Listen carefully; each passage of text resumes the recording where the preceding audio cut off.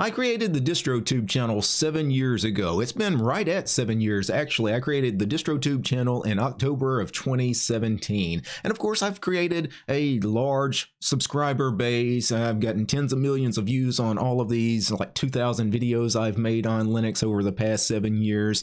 But you know what? It was a struggle, especially in the early days. When you first start a YouTube channel, sometimes it can be a real struggle to get people to actually watch your videos, to get those first few views, and then to get some subscribers, and get basically the snowball rolling. And for me, I had some help in those early days because of other Linux YouTubers. Some of the more established channels helped me get to where I am. They were giving me shout outs. They were letting some of their viewers know about me, and I want to pay it forward. I want to do that today. Today, I want to share with you 7 smaller Linux YouTubers that not a lot of you guys probably know about, but you probably should be subscribed to. And I've done a couple of these kinds of videos in the past where I give shout outs to smaller content creators. I know it's been a while. I think the last one I did was about 3 or 4 years ago. So today, I'm going to share with you some Linux YouTubers that you should be following here in 2024. So the first channel I want to recommend is Bread on Penguins. Now, this is a really new channel. It's only been going for about a month or two, but she's already got a little more than 4,000 subscribers. That's crazy. That's insane to get that many subscribers so quickly. So I really don't have to shout this person out. They're doing just fine on their own, but I'm still going to give them a shout out because I think you guys should go check her out. Fantastic content. It's mostly the kind of minimalist content that you used to get from old school Linux YouTubers like Luke Smith. Of course, I did a lot of minimalist content. I talk about a lot of tiling window managers and Vim, command line tools and stuff like that. This person does the same thing. She focuses a lot on minimalist window managers like DWMs, talks a lot about Arch Linux, the command line, a lot of scripting. You see she's got a video recently about Fuzzy Finder. So, and occasionally she walks around and talks to herself in the woods. So it's almost like it's Luke Smith in female form. So I think she's going to do really well here. She's already doing fantastic. Again, to have that many subs in such a short amount of time. I think a lot of it is, of course, the fantastic content. And a lot of people really crave this kind of command line scripting, window manager kind of content. I also think it really helps that she is a female in a male-dominated space, because when it comes to tech and the Linux space, if you just look at my analytics or any of our tech YouTubers analytics, it's like 97 to 98% male is our audience. It's all men all the time, and that's why typically your tech-related content creators are 97 to 98% men. It's just, men are naturally gravitate to the tech space. Not as many women are in that space. So when we, get a young lady that is interested in this stuff and is putting out fantastic content, I think she's going to do really well in this space.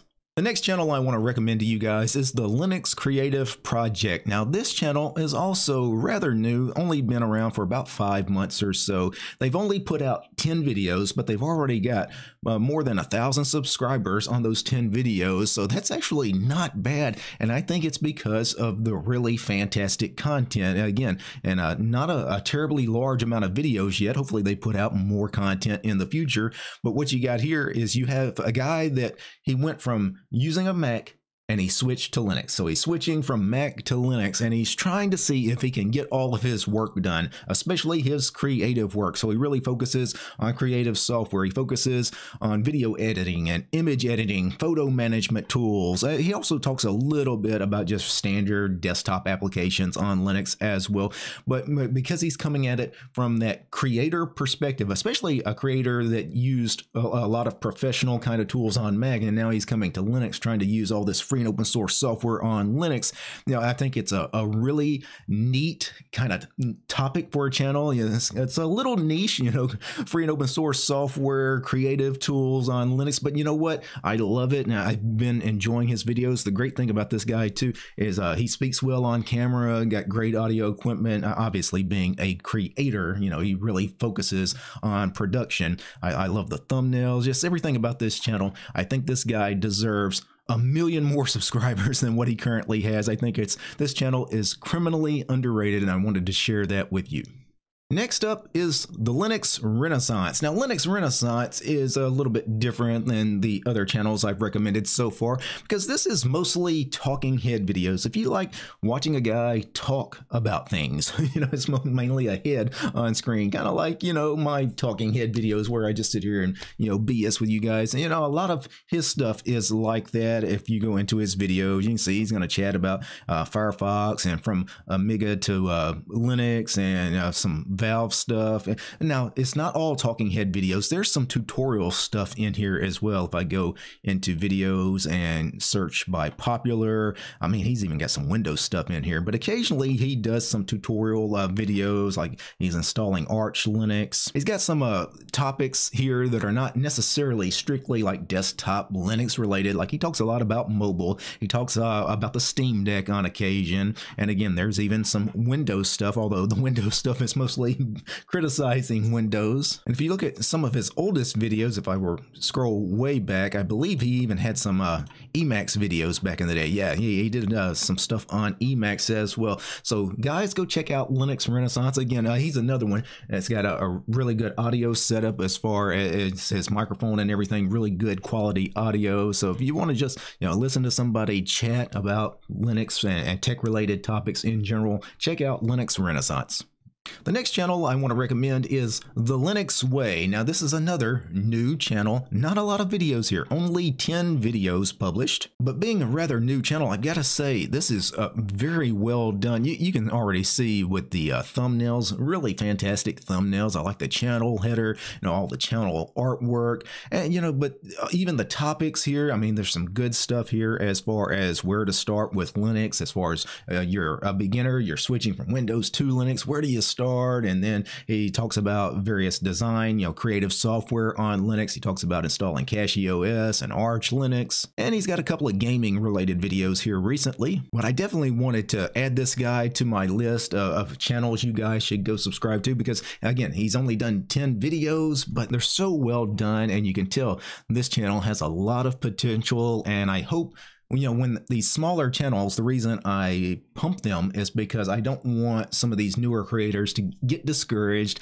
and maybe quit making content, because I do think we need more Linux content, more free and open source software content out there. So guys, go check out The Linux Way. The next channel I want to talk about is Linux Next. Now, Linux Next is a established channel. They've already got more than 7,000 subscribers. They're definitely the largest channel I'm going to talk about today. So it's not necessarily a brand new channel, but I do think, at only 7,000 subscribers, they could use a little more love, because they've put out more than 125 videos. So they've put in a ton of work. The channel is 2 years old, and there's just some great stuff here. This particular creator obviously talks a lot about Linux, specific Linux distros, talks a lot about Fedora. I believe they use Fedora. There's some discussions on CachyOS and Arch Linux. There's even some Debian videos, I think. He talks about desktop environments. He uses Plasma. He also tries out like some of the latest goings on with Cosmic, the Cosmic desktop. There's a lot of gaming stuff here as well. So, a good wide variety of videos about Linux. Again, he's already published more than 125 videos, and again, I want to give these creators love. So guys, go check out Linux Next. The next channel is also another channel that already has a little bit of a following, more than 4,000 subscribers. This is Professor Linux. Now, this is going to be the most different of the group, as far as this has nothing to do with desktop Linux. This is a certified Red Hat engineer, a guy that focuses mainly on security and networking. Obviously, it's all about the server. So his videos are mainly about the server, not about desktop Linux. Now, I don't live in the server space. I don't work an IT job. A lot of this stuff I personally wouldn't be interested in. Now, he's got some stuff that I would be interested in, because there is some crossover between some topics on the server, as far as they also do translate to desktop Linux. For example, his most recent video, what is the path in Linux? Well, everybody needs to know that, not just people that work on servers, but even people that run Linux on the desktop need to know about the path on Linux. And there's a lot of useful videos that do have some crossover into the desktop. There's a lot of command line tools and stuff that he talks about that do have a place, as far as if you're mainly a desktop Linux user. Of course, if you're in the IT space, if you really want videos about security and networking, then obviously Professor Linux is definitely a channel you want to subscribe to. And the last creator I want to talk about today is Linux Hub. Now, Linux Hub, they've got about 1,800 subscribers, but they've put out more than 290 videos. They've made 300 videos over about 2 years is how old this channel is. So they put in a ton of work, and to only have 1,800 subscribers, again, I think it's criminally underrated for the content that they put out, because this is content that I think is popular, or should be much more popular, because I know you guys love when I do my Linux distro installs and first looks, you know, quote, distro reviews, what some people will call them, although I really don't necessarily call what I do distro reviews, but this guy does basically the same thing. He does installs and first looks of various Linux distros. That's mainly these distro review type videos, and I don't do these kinds of videos as much now. I still do them on occasion, but you know, used to, I would do a couple of hundred of these kinds of videos every year, especially in the early days of the channel.